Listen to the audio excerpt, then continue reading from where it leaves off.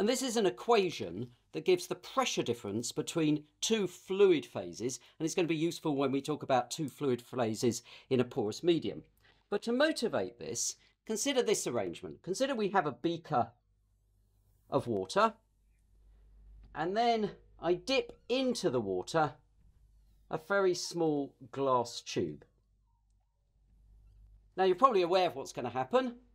What's going to happen is the water's going to rise up the tube. It's the same as a tissue soaking up water. So the water will rise up the tube, and you're probably aware that if I were to blow this up, you'd actually get a fluid meniscus like this. The water is sort of attracted to the surface, which indeed it is. But let's just think about this, and let's make it a little bit more general. Let's call this phase 1. Generically, that will be water. And then we'll have another phase that I can call phase 2, and that could be air, it could be carbon dioxide, it could be oil. Now you probably know that pressure varies with depth. So if I go down here, pressure increases as rho gh. If I go up, then the pressure in the water should decrease. So the pressure in the water here at a height h is lower than the air, because the air pressure, for instance, is just atmospheric. So there's a pressure difference, and in fact the air is at a higher pressure than the water. The air here, which we're calling phase 2, is bulging into phase 1. There's a pressure difference between those two fluids. So how do we try and quantify that? What is that pressure difference? Well, we can look at this as conservation of energy. So imagine we've got phase 2 and phase 1, and then phase 2 moves to displace phase 1. So imagine air pushing out water, or carbon dioxide displacing water. Now a little bit of physics. If there is a pressure difference between the phases, the work done is P dV. Okay, so there's an increase in the pressure of phase 1, so it's pressure phase 2 dV, that's an increase in volume, so there's an increase in volume here, and there's a decrease in the volume of phase 1. So the work done is like this, and we can define what's called a capillary pressure, which is the pressure difference between the two phases. So this we call the capillary pressure.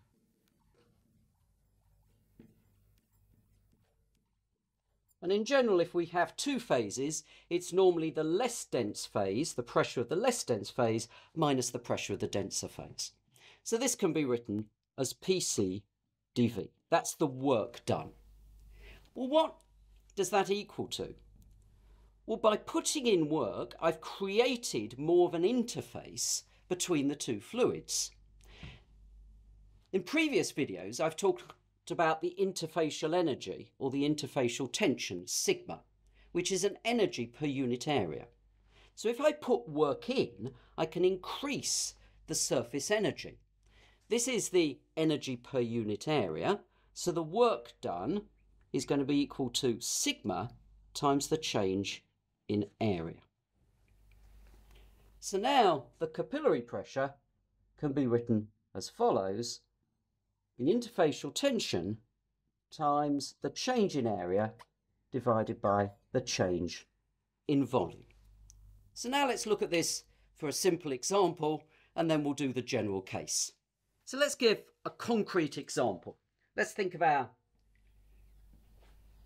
beaker here, and what we got is we're going to grow a sphere of phase 2 that's surrounded by phase 1.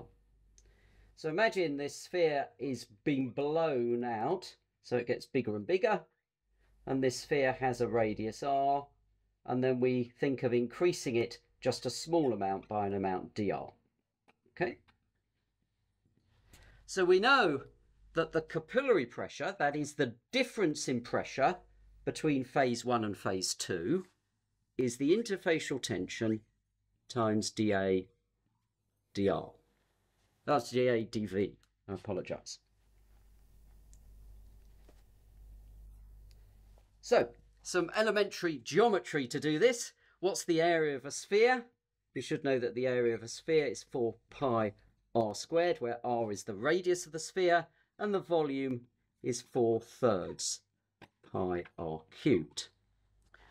So now, just some elementary mathematics. This can be written as sigma dA dr dv. So we just differentiate both of these with respect to r. So dA dr is 8 pi r, and dv dr, I'll do this quickly because it should be obvious, this actually gives us the area here, 4 pi r squared. So our PC we can write as sigma dA dr is 8 pi r, and then we're dividing by dv dr, so it's 4 pi r squared, and we can see some things are going to cancel out here. All right, this gives us a 2, pi's cancel, and we end with our final result, which is PC is 2 sigma, and then there's an r here because this r cancelled with the r squared. So the capillary pressure of a spherical droplet is 2 sigma divided by r. Now what we're going to do now is introduce the concept of curvature. So if I have a smooth line or curve, you know that at any point on that curve, here for instance, I can match a circle.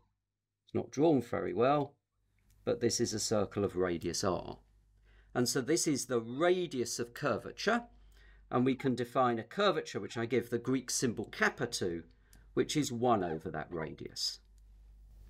In 3 dimensions, you can have a smooth surface, and hopefully it's sort of intuitively obvious that there are going to be 2 radii of curvature, one in one direction and actually another one, the 2 principal radii of curvature, in orthogonal directions, and we label those R1 and R2. And in this specific example of a sphere, you know that a sphere is curved in one direction and in exactly the same way in the other direction. So for a sphere, R1 and R2 were equal, and they were both equal to the radius of the sphere R. But you can have different shapes and different curvatures. A classic example would be something that's shaped like a pear. So I'm going to draw possibly a rather poor picture of a pear here. All right. But if I were to slice a pear like that, it will be a circle. So it has one radius of curvature where the pear is bulging out into the air. But in the other direction, you have a different curvature where the air appears to be bulging into the pear. And in fact, the curvature there is negative. So don't worry about the fact that it's a radius and you can't get a negative radius. You can have a negative curvature. Okay, so a pear has one curvature that's positive, one that's negative. A sphere has 2 equal curvatures. If you had a cylinder, for instance, it would have one curvature, which would be the radius of the cylinder when you sliced it, and it's a circular cross-section. But in the other direction, the radius of curvature is infinite. There is no curvature, so that would only have one curvature. So in this last part of the video, I'm going to derive the general form of the Young-Laplace equation. It's not that straightforward, but the idea is, as before, that the capillary pressure can be written as sigma, a change in area, divided by a change in volume, and we're going to do this for an arbitrary geometry.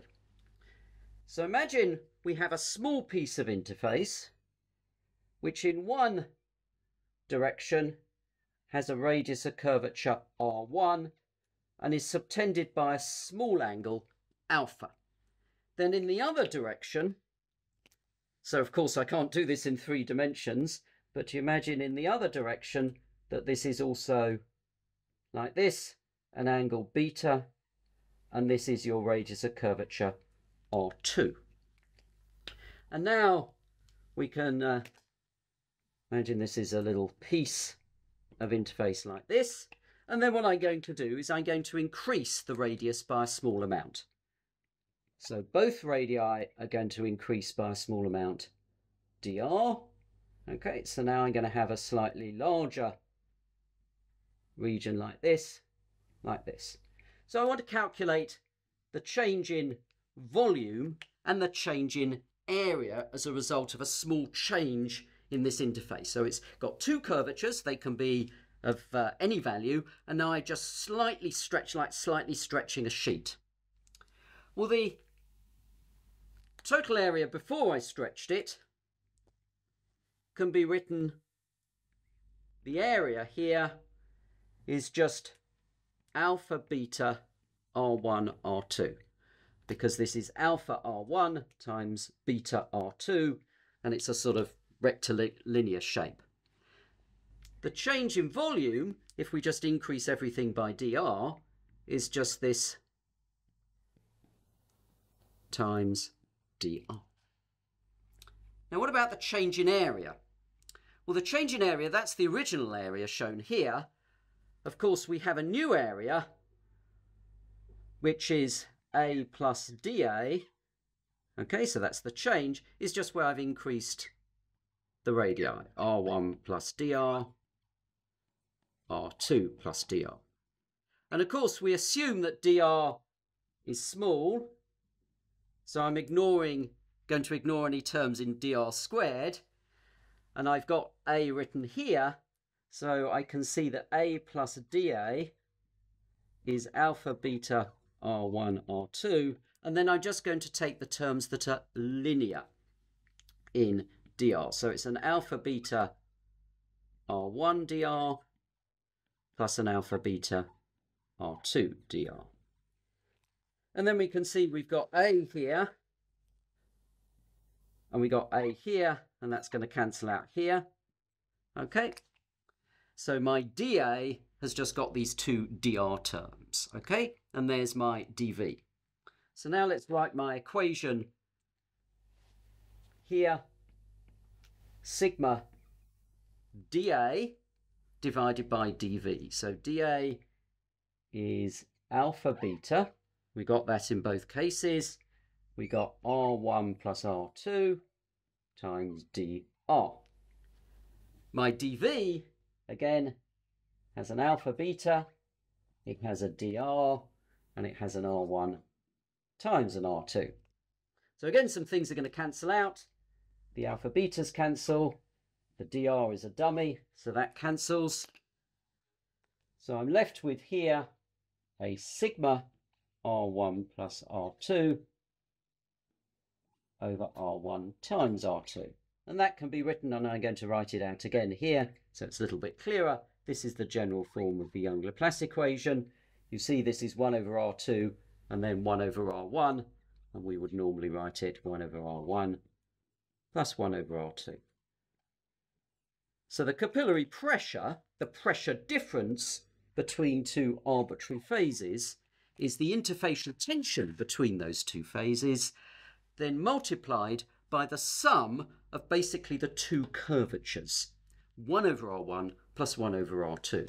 So this can be written in an alternative form in terms of curvature, if you wish, sigma times the curvature in one direction plus the curvature in the other direction.